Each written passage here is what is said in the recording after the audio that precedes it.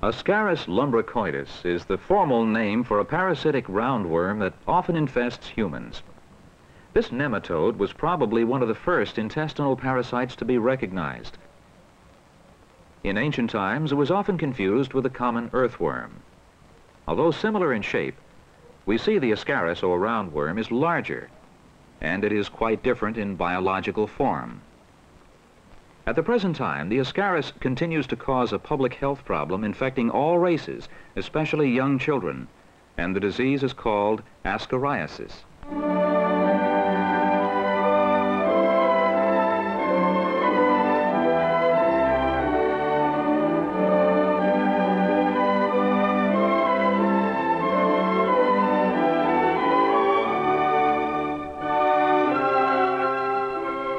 Ascaris infections have been found in the mild climate of the temperate and tropical zones of the world for centuries. These worms flourish where the lack of personal hygiene and environmental conditions combine to favor human infection. In communities where these worms cause a health hazard, medical teams participate in the identification and control of the problem.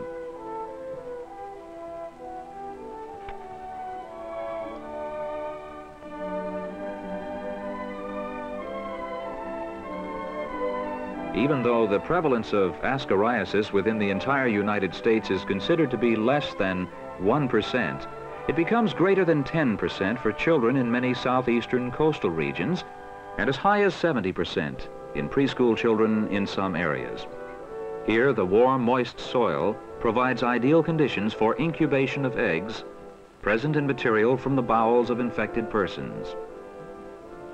Ascariasis is a hand-to-mouth disease.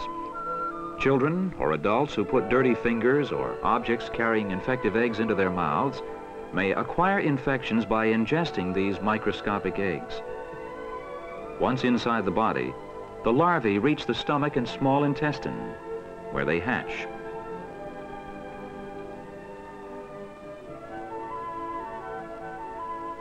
The active larvae then penetrate the wall of the small intestine and migrate through the circulatory system, through the liver and the heart, to the lungs. They lodge in the walls of the air sacs for about 10 days. During this time, they will molt twice to reach a length of about 1/8 of an inch. While in the lungs, this parasite can cause allergic reaction in the host.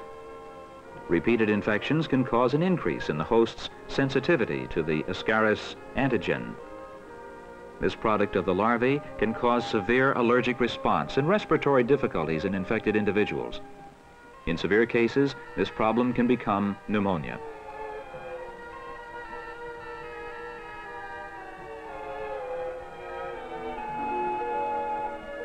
The larvae then break out of the air sacs and perforate the air spaces. After migrating up the windpipe to the throat, they are re-swallowed through the esophagus and stomach to mature in the small intestine.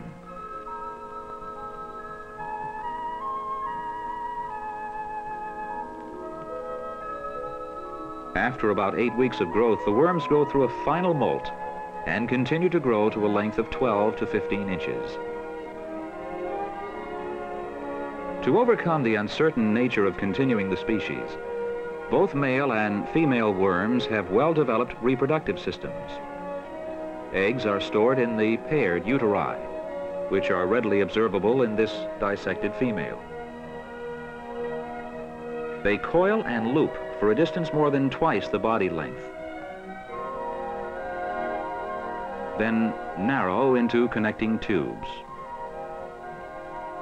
These again narrow into the delicate ovaries where eggs are produced. The ovaries of one female Ascaris may contain 27 million eggs at one time. Approximately 1% of these, some 200,000 eggs, are deposited daily during a 10 to 12-month lifespan. The eggs are fertilized by the male during copulation, while the female threads her body through the posterior loop in the body of the male.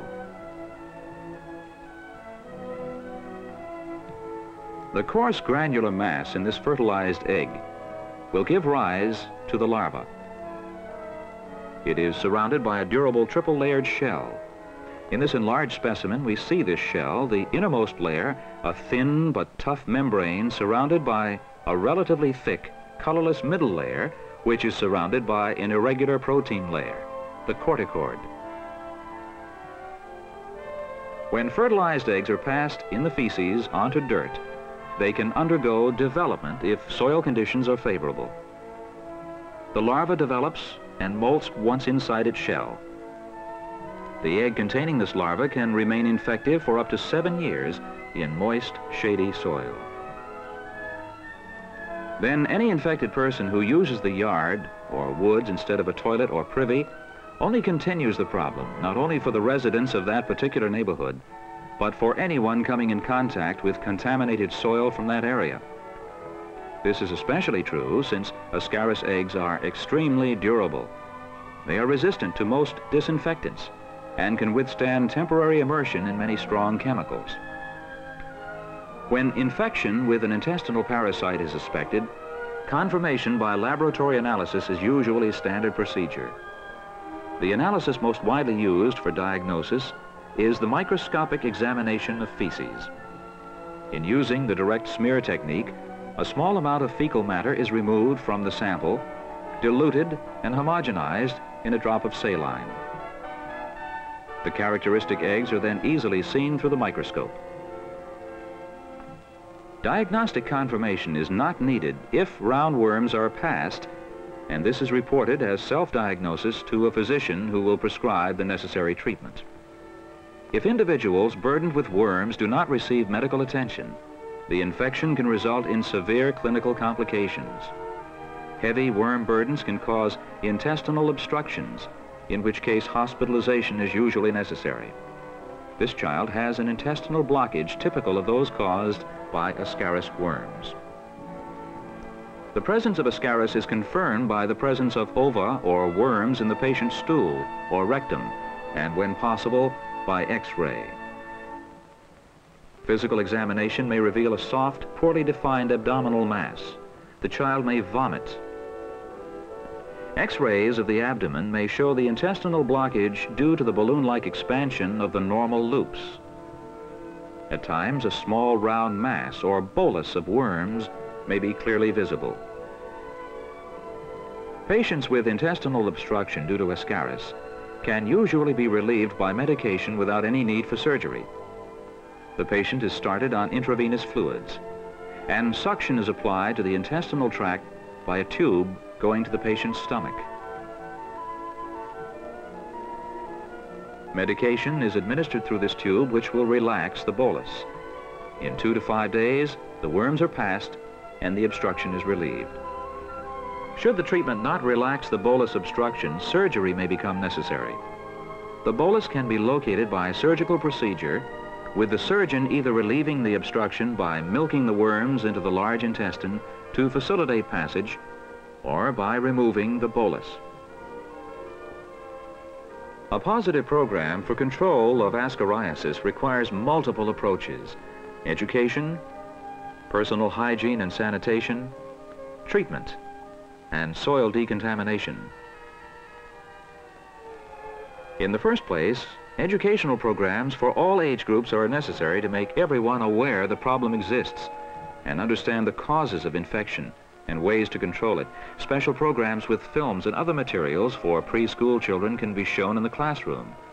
Children should be taught how to prevent infection with worms through the practice of correct personal hygiene. Special emphasis must be placed on the importance of washing hands and using toilet facilities. Parents must also be informed, sometimes on a one-to-one basis, of their responsibility to keep themselves free of parasitic infection and to keep their premises free from contamination with these eggs. But education alone is not enough. Properly working toilets or privies must be available for the disposal of body wastes, as well as a clean water supply. Sanitarians will inspect site locations and approve construction plans for septic tanks or privies. Add-on bathrooms are a solution in many areas where substandard housing is a hazard to health. Treatment of all infected individuals is the responsibility of health officers and private practitioners. Doctors can be alerted to the symptoms of these worms during routine physical examinations.